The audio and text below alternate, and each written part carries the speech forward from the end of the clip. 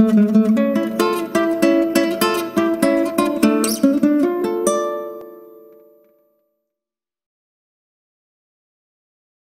Students, আশা করি তোমরা সবাই খুব ভালো আছো। আজকের ক্লাসে আমরা ক্লাস 11 এর চ্যাপ্টার 3 প্ল্যান্ট কিংডম এই চ্যাপ্টারটা সম্পর্কে আলোচনা করব। এই চ্যাপ্টারে আমরা আগের ক্লাসগুলোতে অ্যালগি, ব্রায়োফাইট এগুলো সম্বন্ধে আলোচনা করেছি এবং 36 পেজের কিছুটা পোর্শন পর্যন্ত আমাদের পড়া হয়েছে। বাকি 36 পেজের বাকি পোর্শনটা থেকে আজকে আমরা পড়ব। তো আজকে আমরা মেনলি যেটা পড়বো সেটা হচ্ছে টেরিডোফাইট।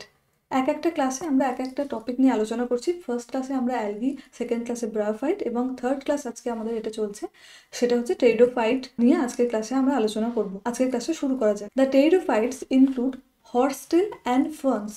অ্যালগির ক্ষেত্রে আমরা দেখেছিলাম ক্লোরোফাইসি, ফিওফাইসি, রোডোফাইসি, এগুলো হচ্ছে অ্যালগির মধ্যে অন্তর্ভুক্ত। ব্রায়োফাইটের ক্ষেত্রে দেখেছিলাম লিভারওয়ার্টস, মসেস, এগুলো ছিল ব্রায়োফাইটস এর মধ্যে। টেরিডোফাইটস এর মধ্যে আছে হর্সটেলস এবং ফার্নস এগুলো। Pteridophytes are used for medicinal purposes. Medicinal পারপাসে টেরিডোফাইটরা ইউজড হয়।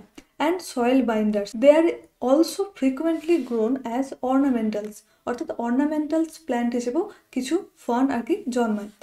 ইভলিউশনারি অর্থাৎ অভিব্যক্তির দিক থেকে আমরা যদি দেখি, দে are the first terrestrial plant two pauses vascular tissue, যেটা হচ্ছে জাইলেম অ্যান্ড ফ্লোয়েম।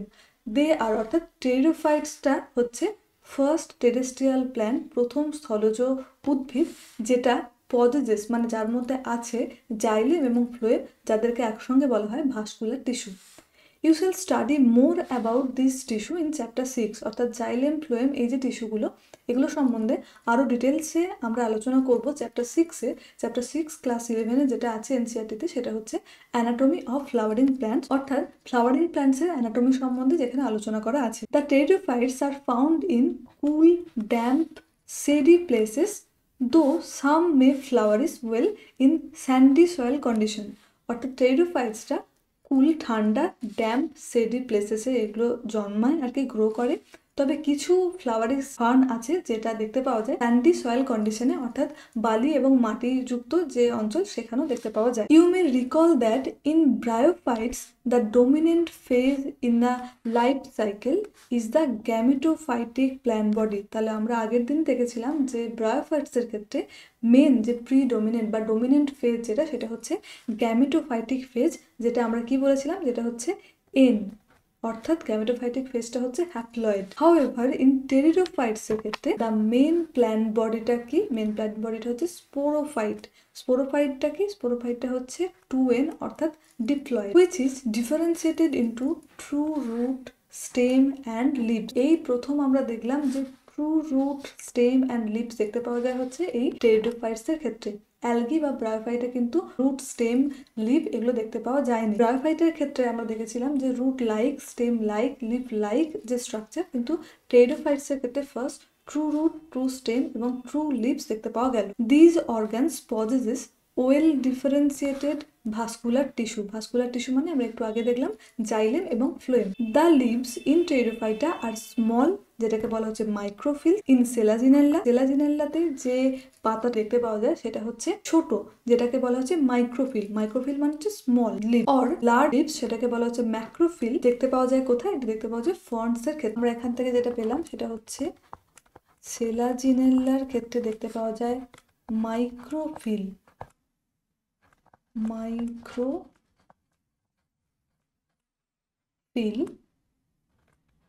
এবং বিভিন্ন ফার্নের ক্ষেত্রে দেখতে পাওয়া গেল ম্যাক্রোফিল। তো এই মাইক্রোফিল এবং ম্যাক্রোফিলের ডেফিনেশন কি, মাইক্রোফিল মানে হচ্ছে স্মল লিভস এবং ম্যাক্রোফিল মানে হচ্ছে যে লার্জ লিভস, যেগুলো সেগুলোকে বলা হয়। The স্পোরোফাইটস beer sporangia that R subtended by leaf like appendages call sporophyll. Spore bearing লিভকে বলা হচ্ছে স্পোরোফিল এবং স্পোরোফিলের মধ্যে থাকে হচ্ছে এই স্পোরাঞ্জিয়া, যার মধ্য থেকে আর কি স্পোরগুলো প্রডিউস হয়। In some cases স্পোরোফিলস May form distinct compact structure, যাকে বলা হচ্ছে স্ট্রোবিলি বা কোন। এটা দেখতে পাওয়া যায় সেলাজিনেল্লা এবং ইকুইজিটাম এগুলোর ক্ষেত্রে। স্পোরোফিলগুলো সেগুলো একটা ডিস্টিংক্ট হয়ে কম্প্যাক্ট হয়ে একটা স্ট্রাকচার গঠন করে, তাকে বলা হচ্ছে স্ট্রোবিলি বা কোন। এটা দেখতে পাওয়া যায় কোথায় বললাম, সেলাজিনেল্লা এবং ইকুইজিটাম। এখানে তোমরা স্পোরোফিলের ছবিটা নিশ্চয়ই দেখতে পাচ্ছ। যে স্পোরোফিল মানে কি বলেছিলাম, যে স্পোর বিয়ারিং যে লিফ তাকে বলা হচ্ছে স্পোরোফিল, এবং এটা লিফের নিচের দিকে থাকে। এটা হচ্ছে স্পোরোফিলের ছবি, একটু ভালো করে এটা দেখে নাও। এটাও একটা স্পোর বিয়ারিং যে লিফ তাকে স্পোরোফিল বলা হয়, সেই স্পোরোফিলের ছবি। এখানে তোমরা দেখতে পাচ্ছ যে মাইক্রোফিল সেলাজিনেলার ক্ষেত্রে যে ছোট যে পাতাগুলো আমরা একটু আগেই বললাম মাইক্রোফিল, সেই মাইক্রোফিলগুলোই এরকম কম্প্যাক্ট হয়ে স্ট্রোবেলি গঠন করছে বা কোন গঠন করছে। এখানটাতেও যদি তোমরা দেখো এই যে লিফগুলো আছে, এগুলো সেলাজিনেলার ক্ষেত্রে যে মাইক্রোফিলগুলো আছে সেই মাইক্রোফিলগুলোই এরকম কম্প্যাক্ট হয়ে তৈরি করছে স্ট্রোবিলাস বা কোন। ওকে, এই পুরোটা হচ্ছে স্ট্রোবিলাস বা কোন, যার মধ্যে মাইক্রোস্পোরাঞ্জিয়া এবং মেগাস্পোরাঞ্জিয়া দুটোই থাকে, যার মধ্যে মেল এবং ফিমেল গ্যামেট তৈরি। এই যে দেখো তার পরের লাইনেই আছে the sporangia produces spores by meiosis in spore mother cells. The spores germinate to give rise to inconspicuous মানে হচ্ছে অস্পষ্ট small but multicellular free living mostly photosynthetic থ্যালয়েড gametophyte, যাকে বলা হচ্ছে প্রোথ্যালাস। তাহলে প্রোথ্যালাস কাকে বলা হলো? একটা ফ্রি লিভিং মোস্টলি ফটোসিনথেটিক একটা গ্যামেটোফাইট, যেটাকে বলা হচ্ছে প্রোথ্যালাস। এবং this গ্যামেটোফাইটস require cool damp steady places to grow. এবং এই যে টেরিডোফাইটটা যেটা কি করছে, গ্রো করার জন্য কুল ড্যাম্প এবং স্টেডি প্লেসেসের দরকার। Because of this specific restricted requirement and the need for water for fertilization, the spread of living pteridophytes is limited. সব জায়গাতে এই টেরিডোফাইটটা জন্মায় না, and restricted to narrow geographical region. The gametophytes bear male and female sex organs called antheridia and আর্চিগোনিয়া। আমরা জানি ব্রায়োফাইটসের ক্ষেত্রেও same দেখেছিলাম যে মেল যে সেক্স অর্গান তাকে বলা হচ্ছে অ্যান্থেরিডিয়া এবং ফিমেল যে সেক্স অর্গান তাকে বলা হচ্ছে আর্চিগোনিয়া। তো সেটাই বলেছে antheridia and আর্চিগোনিয়া respectively. Water is required for transfer of অ্যান্থেরোজয়েডস, আমরা ব্রায়োফাইটসের ক্ষেত্রেও সেম দেখেছিলাম। The mail gametes released from antheridia to the mouth of আর্চিগোনিয়াম। তাহলে আর্চিগোনিয়ামের মধ্যে অ্যান্থেরিডিয়াটা রিলিজ করছে, and fusion of mail gamete with the egg present in the আর্চিগোনিয়াম result in the formation of zygote. তাহলে এটা zygote formation হচ্ছে male and female গ্যামেটের ফিউশনের ফলে। Zygote দেওয়ার পর, অর্থাৎ এখানে জাইগোট যখন হলো এটা হচ্ছে 2n। ওকে, অ্যান্থেরিডিয়াম এবং আর্চিগোনিয়াম থেকে যে অ্যান্থেরোজয়েডস আর এগটা ছিল সেগুলো nn, তো জাইগোট তৈরি করছে এটা 2n। Zygote therefore produces a multicellular well-differentiated sporophyte. Multicellular well-differentiated sporophyte which is dominant phase of the pteridophyte. খুব ইম্পর্টেন্ট লাইন। তাহলে টেরিডোফাইটের ক্ষেত্রে ডোমিনেন্ট ফেজটা কি, গ্যামেটোফাইট নাকি স্পোরোফাইট? এটা হচ্ছে স্পোরোফাইট। তাহলে স্পোরোফাইটটা হচ্ছে ডোমিনেন্ট ফেজ অফ টেরিডোফাইট, মনে রাখবে। In majority of the pteridophytes all the spores are similar kinds. টেরিডোফাইটসের ক্ষেত্রে স্পোরটা সিমিলার টাইপের হয়।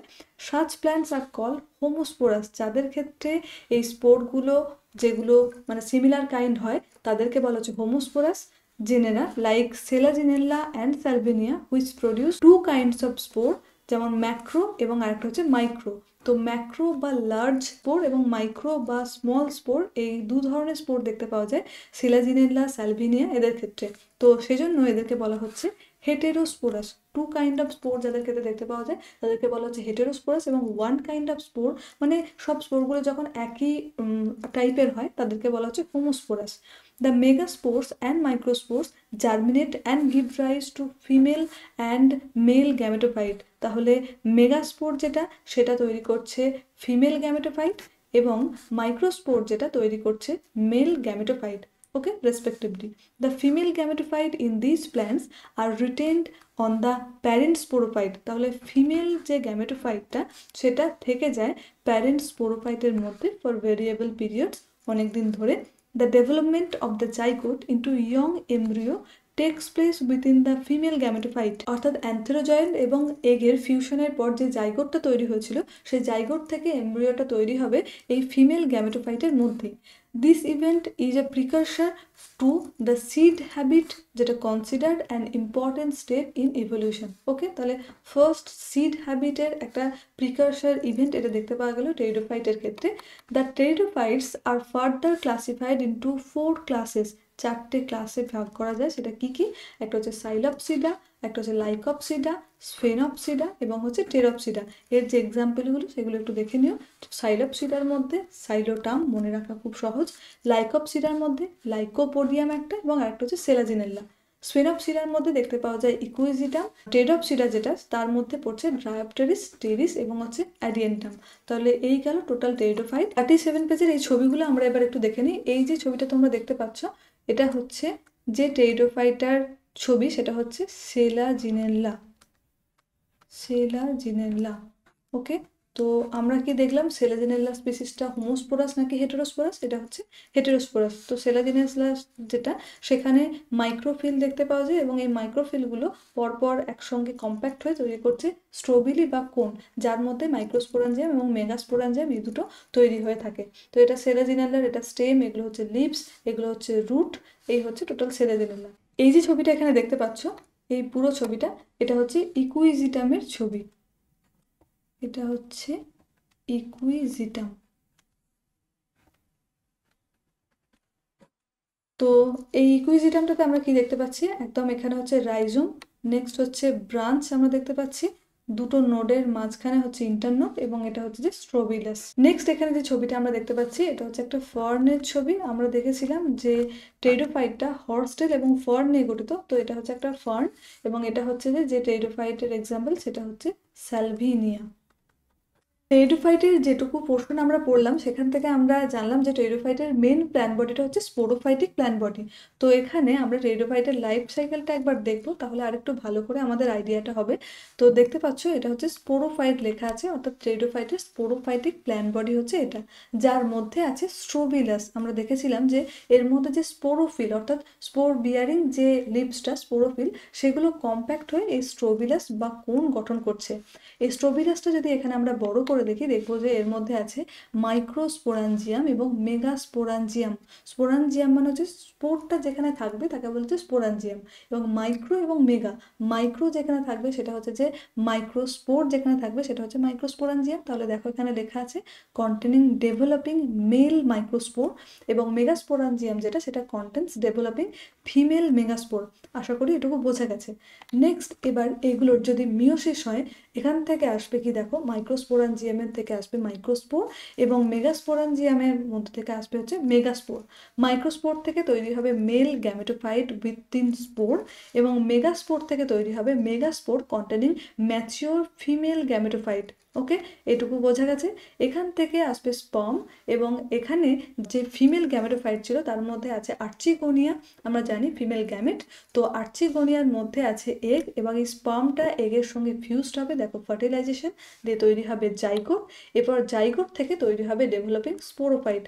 আগের বার ওখানেও দেখেছিলাম ব্রায়োফাইটের ক্ষেত্রে যে তৈরি হয়েছিল জাইগোট, সেখান থেকে এমব্রিও, এমব্রিও থেকে হচ্ছে স্পোরোফাইট। তাহলে এখানেও তাই, জাইগোট থেকে ডেভেলপিং স্পোরোফাইট, সেখান থেকে একদম স্পোরোফাইট। তাহলে main plan body of pteridophyte আমরা দেখলাম যে স্পোরোফাইটিক প্ল্যান বডি। এখান থেকে আরো ভালো করে তোমরা আশা করি বুঝতে পারবে। আজকের ক্লাসে আমরা টেরিডোফাইট সম্বন্ধে আলোচনা করলাম। নেক্সট ক্লাসে আমরা জিমনোস্পার্ম, অ্যাঞ্জিওস্পার্ম এগুলো সম্বন্ধে আলোচনা করব। তো দেখা হবে পরের ক্লাসে, ততদিন তোমরা সবাই খুব ভালো থেকো।